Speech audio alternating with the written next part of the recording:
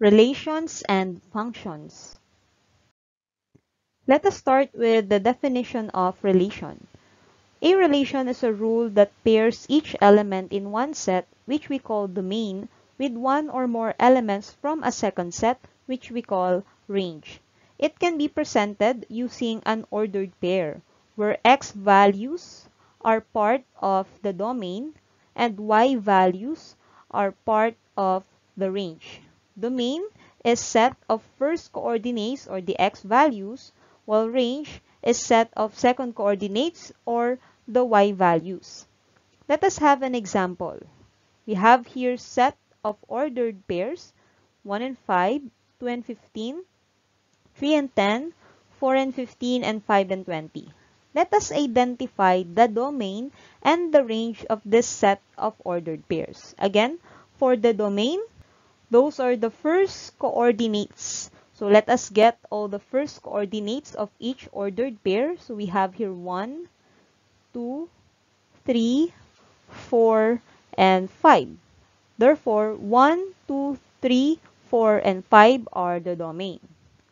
While for the range, it is a set of second coordinates. So we have here 5, 15, 10, 15, and 20. So we may just write 5, 10, 15, and 20.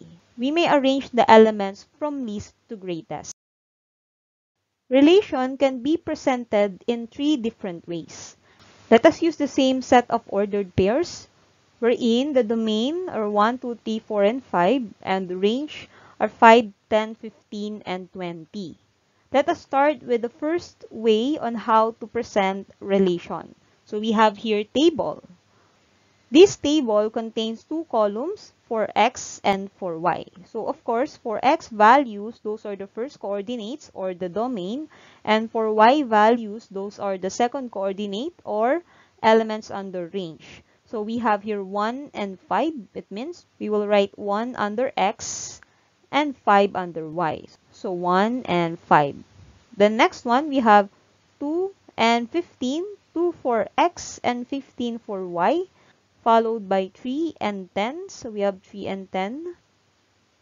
4 and 15. And 5 and 20. So this is how we present relation using table of values. The second one is through map or mapping. So for this, we will have a diagram. First diagram will be for domain and the second one will be for range. So for domain, we have here 1, 2, 3, 4, and 5. Let us write it inside this diagram. So we have 1, 2, 3, 4, and 5. And then for the second one, it's for range. We have 5, 10, 15, and 20. So let us write 5, 10, 15, and 20. To show the pairs in this diagram, we just have to use an arrow to connect the first coordinate to the second coordinate. So here we have 1 and 5. It means we will connect 1 to 5. And then the second one, 2 and 15. So 2 is here and 15 is over here. Let's draw an arrow. Third one, we have 3 and 10. So 3 here and 10 over here. Draw an arrow. Then 4 and 15. So 4 and 15, draw an arrow. And 5 and 20. So this is how we present relation using mapping. And the third one, we may also use graph in presenting our relation. For example, we have this graph. The horizontal line is the x-axis and the vertical line is the y-axis. The first ordered pair we have is 1 and 5. So 1 here in the x-axis and 5 in the y-axis. So let us connect 1 and 5. Our point will be here. Next ordered pair, we have 2 and 15. 2 from the x-axis, so we have here 2. Then 15 from y-axis, 15 is over here. So 15 and 2, let's connect. The point will be here. Okay. Then the third one, 3 and 10. 3 from the x-axis, we have 3 here. And 10 from the y-axis, 3 and 10, connect them. The point will be over here. Fourth one, we have 4 and 15. So 4 here and then 15. 4 and 15, let us plot the point here. And the fifth one, we have 5 and 20. 5 is here and 20 is over here. Let us plot the point in their intersection. 5 and 20. Okay. So this is the graph of this set of ordered pairs. So these are the three different ways on how we can present relation. Now let's go back to the definition of relation. How can we relate this to function? When we say function, it is actually a special kind of relation. So function is also a relation. We call it special kind because it follows an extra rule. Just like a relation, function is also a set of ordered pairs. However, please remember this, every x value must be associated to only one y value. It means x must only have one y partner. Okay? Only one y value. Let us see this example. We have here two sets of ordered pairs, set A and set B, and they are written in table of values. Now, we have to check if each x value is associated with only one y value. Let us see. Negative 3 is paired with 7. Negative 1 is with 5. 0 is with negative 2. 5 is with 9. And 5 again is with 3. We have two 5s here. So therefore, we may remove one of these since they are the same. Let us remove this one. And so therefore, this x value, which is 5, it is associated with both 9 and 3. And we can only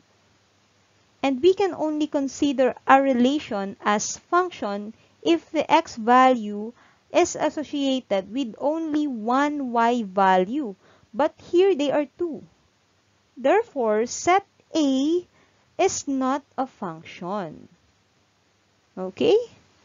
Now, let's check set B. Negative 2 is paired with 0. Negative 1 is with negative 2. 0 is with 3. 4 is with negative 1. And 5 is with negative 3. Is there any repetition in the x values? None. Same with the y values.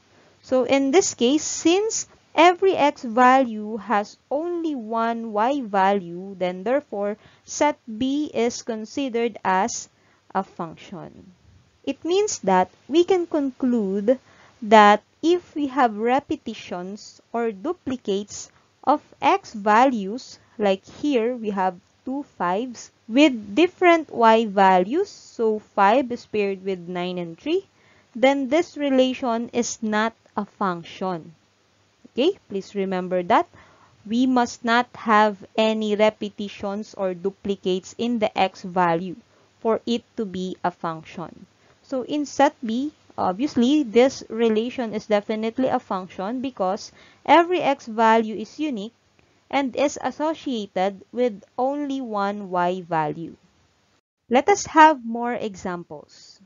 But before we start, remember that to identify a relation as function, it must not have repeating x value, and also x must be associated with only one y value. Let us see. Example number 1.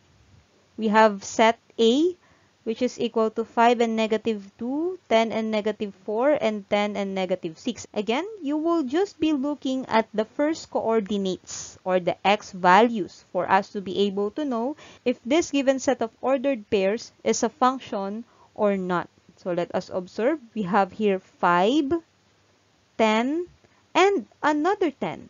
So we have two 10s in the x value. Therefore, this will not be considered as function. So this is not a function because we have repeating x values. Did you understand? Another. Set B is equal to 1a, 2a, and 3a. Again, look at the x values. So for the x values, we have 1, 2, and 3. There is no repeating x value. Therefore, this one is a function. Another. For number 3, we have table of values. Values of x are 1, 2, 3, 4, and 5. Values of y are 4, 8, 8, 12, 16. Again, you just have to look at the x values. So, observe if they have repeating x value. As you can see, there is no repeating value. Therefore, this is considered as function. Another. Values of x, we have 5, negative 2, 0, negative 2, 5. And for y values, we have 3, 5, 7, 9, 11. Observe. And as you can see, we have repeating x values here. We have 2 5s as well as 2 negative 2s. So therefore, this set is not considered as function. So not a function. Let us have more examples. Okay, so we have here mapping. 5 is connected to negative 1 and 0, and 10 is with 1 and 2. Again, let's repeat. Must have no repeating x value, and x is associated with one y value only. But here, 5 is paired with negative 1 and 0, and 10 is with positive 1 and 2. Therefore, this is not a function. Next, how about this one? So 7 is paired with 2, 8 is paired with 4, 9 is paired with 6. As you can see, x is associated with only one y value. Therefore, this is a function. Next, what is the use of vertical line test in identifying relation as function or not? We use this test if the given relation is presented using graph.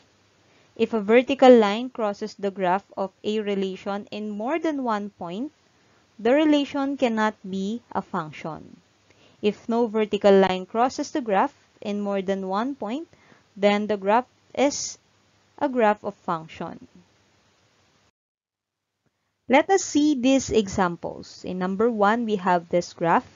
To identify if this graph is a function, you may draw a vertical line anywhere on this graph and see if it intersects at only one point, then this graph is a function. But if it intersects with 2 or more, then that will not be a function. So let's see. Let's draw a line. Okay, as you can see, it only intersects 1. So therefore, this graph is a function. Another example. Again, you may draw vertical line anywhere on this graph. Okay, so let us draw a vertical line. Oops, as you can see, this vertical line intersects with 2 points on this graph. So therefore, this will not be considered as a function. Another, if we have this graph, so we have a circle here. Again, draw a vertical line anywhere on this graph. For example, let us draw here.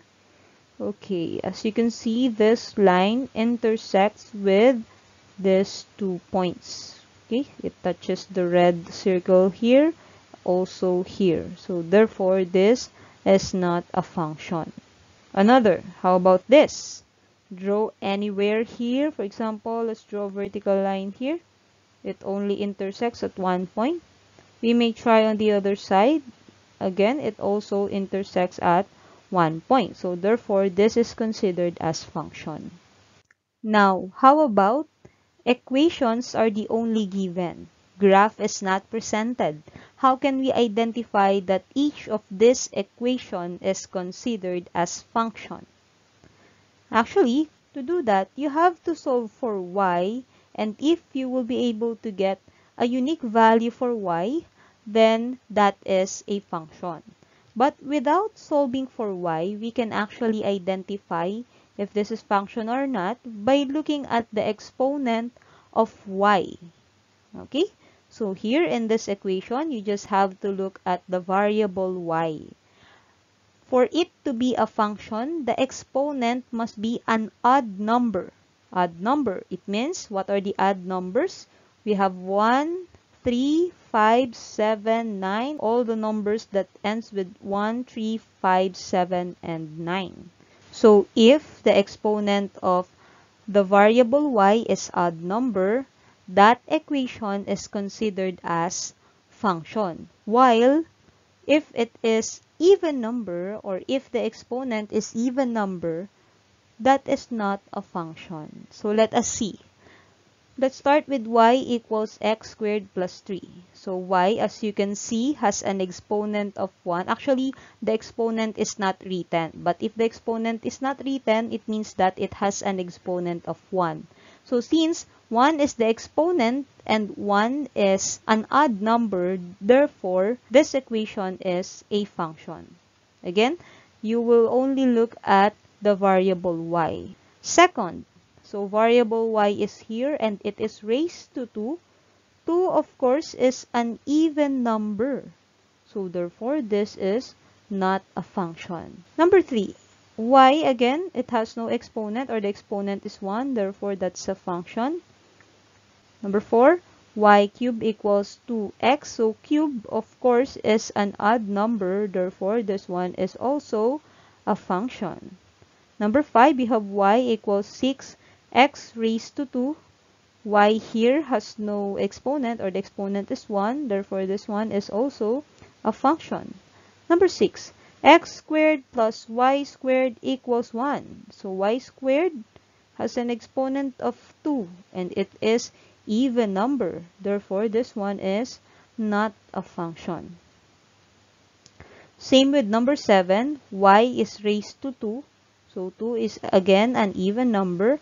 Therefore, this is not a function. Last one. Number 8, y is raised to 1. So therefore, this equation is a function.